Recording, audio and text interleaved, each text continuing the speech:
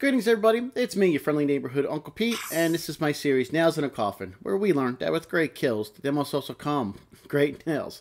So, welcome to my channel, or welcome back to my channel. We're over a month in covering the Puppet Master franchise, and today we're going to nail Curse of the Puppet Master. Here's a look at the average Nails in a Coffin for all the movies I've covered so far. And as you can see, Puppet Master 5 currently has the lowest average nails in a coffin with only 1.13 nails.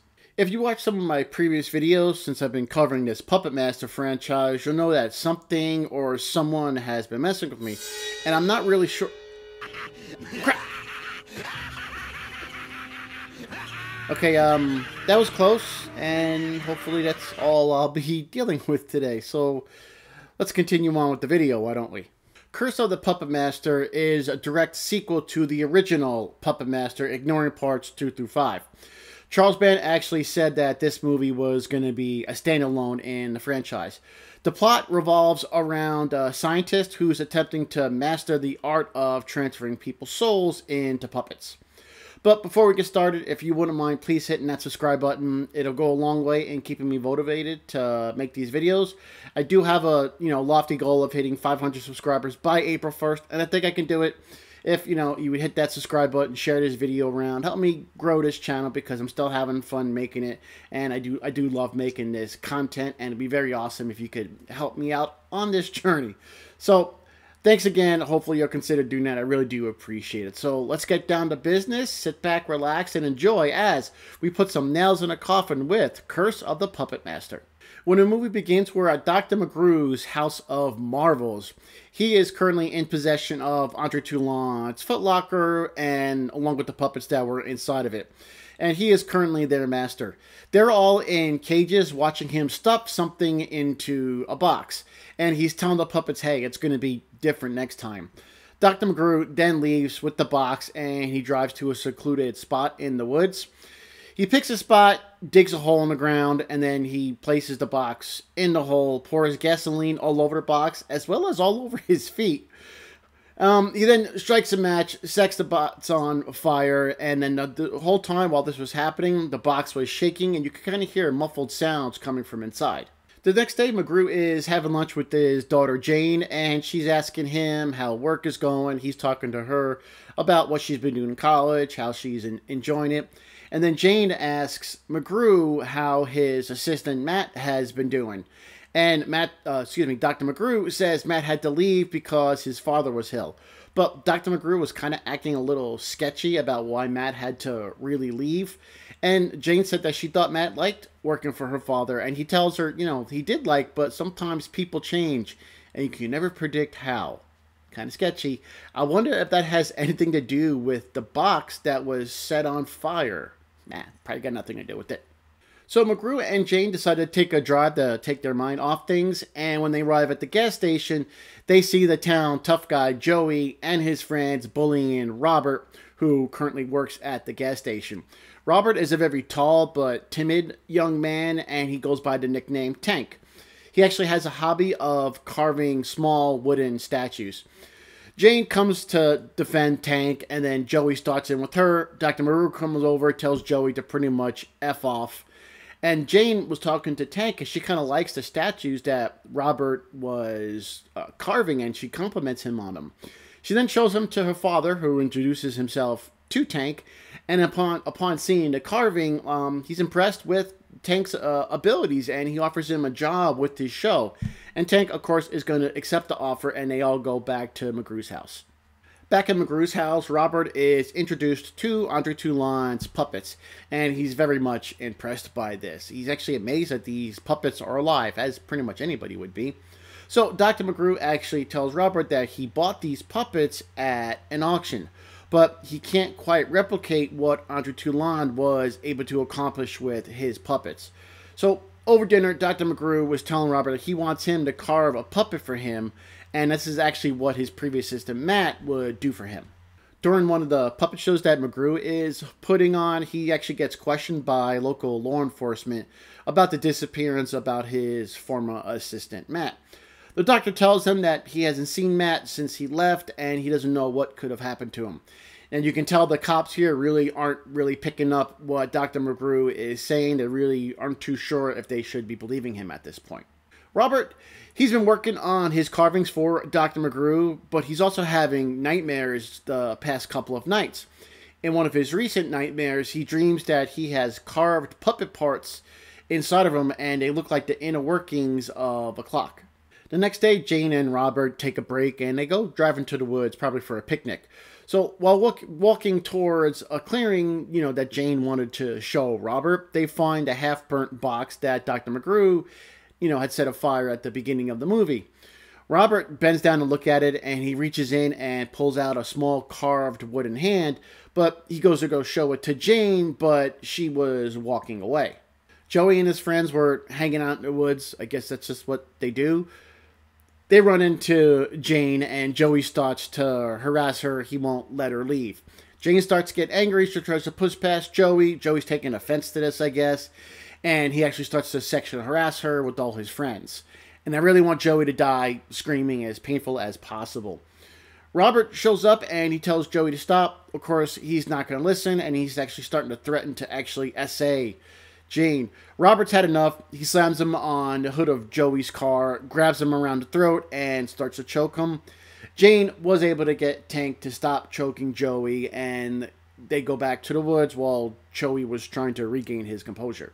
It's now 45 minutes into the movie, and we're finally getting to our first kill. Joey, he was upset that Tank had tried to choke him out, so he goes to McGrew's House of Marvels because he wanted to go beat up Tank, but when he gets there, he decides, hey, why don't I just assault Jane? I really want him to die. Pinhead tried to help Jane out, but Joey was able to break off his hand, and he breaks his other arm, tosses him aside. Joey and Dr. McGrew show up, and Joey was able to run off. Now, Dr. McGrew wants revenge, deservedly so, and he actually goes to Joey's house with Blade and Tunneler. Joey is now home lifting weights, and the puppets are dropped off by Dr. McGrew with some really nice lighting. The puppets are slowly walking down a hallway, approaching Joey. They get to Joey where he's lifting weights, and Tunneler walks up to the end of the bench, and Blade goes to the top by Joey's head. Joey sees Blade above him, but before he can do anything, Blade slashes him in the head. Joey sits up, grabbing his face, right as Tunneler turns on his drill, goes right into Joey's undercarriage, drilling inside of him, killing him in a very, very satisfying way. The first on-screen kill in Curse of the Puppet Master was Douchebag Joey, and guess what we're giving him? I think you and I both know. One nail in the coffin. His actions led to him getting killed, since he broke into McGrew's House of Wonders with a plan to attack Tank and assault Jane. So he had this coming, but when Blade slashed him on his head, he did sit up and grab his face, but when he saw Tunneler by his crotch, he never jumped or moved out of the way. When the drill was going inside of him, he never tried to grab Tunneler and pull him out of him. He just kind of took it. He didn't get up and put up any much of a fight. He just, when he had the opportunity to do so. I think as soon as you felt something poke you down there, your instinct would have you jumping up and moving to get away from that as soon as possible. But Joey didn't do any of this, and of course he's definitely going to deserve his one nail in the coffin. Robert has been sick the past couple of days, so Dr. McGrew plans on transferring his soul into a puppet. But before he can do so, Sheriff Garvey and Deputy Wayburn show up, and they want to question the doctor about the death of Joey and Matt being missing. They walk into the House of Wonders with their guns drawn and horrible, horrible trigger discipline. They approach the doctor and start making threats, so the doctor sends his puppets after the officers. Six-shooter lassos Deputy Wayburn around his neck, and he's actually holding him down. Tunneler is actually now standing under the deputy's head with his drill spinning, and he drills right into the deputy's forehead, killing him. Deputy Idiot gets one nail in the coffin. It made no sense the way they had their guns drawn already with their fingers on the trigger to talk to the doctor. They had no evidence that he was guilty of anything. Joey's friends just said the last time they saw him, he was attacked by Tank, who was with Jane. So Deputy Wayburn also forgot he had arms. The lasso went around his throat and pulled him down, but then he was able to turn around, so the lasso was at the back of his neck. It wasn't choking him anymore. His arms were still free, and he just let Tunneler drill right into his forehead. He could have pulled him away, could have tried to knock Tunneler away, but he didn't do anything. It's very common in this Puppet Master franchise. People forget they have arms. And this was a sad example of law enforcement. He was stupid, and this moron is lucky he's only going to get his one nail in the coffin. While the deputy was getting drilled, Sheriff Garvey was stabbed in the leg by Blade, and he falls to the floor and drops his gun. The sheriff is dragging himself along the floor with Blade slowly approaching. The sheriff looks up, sees Jester, who slashes him in the face. Blade then jumps on top of the sheriff, and he starts to slash and stab the sheriff in his face, while Dr. McGrew is laughing the entire time, and Blade is cutting this fool up until he eventually dies. Just like his partner, this moron is going to get one nail in the coffin, and it's pretty much the same reason as the deputy. He was stabbed in the leg, but he acted like his leg was cut off. He could have gone back to his feet and limped, or just hopped on one leg to get away. He also forgot he had arms as well. He could have covered up when Blade was slashing at him. He could have tried to grab the puppet and throw him. He could have done something, but no. These two morons deserve to die. Their procedures were crap, the worst trigger discipline I've seen in a movie, and they were easy to kill because they both forgot they had arms, and they were stupid. Yeah, it was easy for them, so Sheriff Garvey earned himself a solid one nail in the coffin.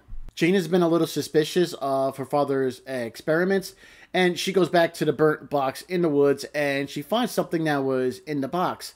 She picks it up, and she knows it's actually one of Matt's carvings. It starts to speak and says her name in Matt's voice. She freaks out and throws the puppet down to the ground, and she knows that she knows what her father is about to do, so she rushes back home. While back at the house, Dr. McGrew has Tank strapped to a table, planning to put his soul into a puppet. He starts his experiment, and this electrical bolt connects Tank to this specially made puppet. Eventually, Tank does vaporize, and his soul and everything goes inside to this new puppet, which happens to be a tank. Get it? The puppets get pissed since they really like Tank, and they didn't want Tank's soul to be transferred into a puppet. Blade looks at McGrew, and he does the Undertaker throat slash. Blade starts to walk towards the doctor, who knows that he pretty much effed up.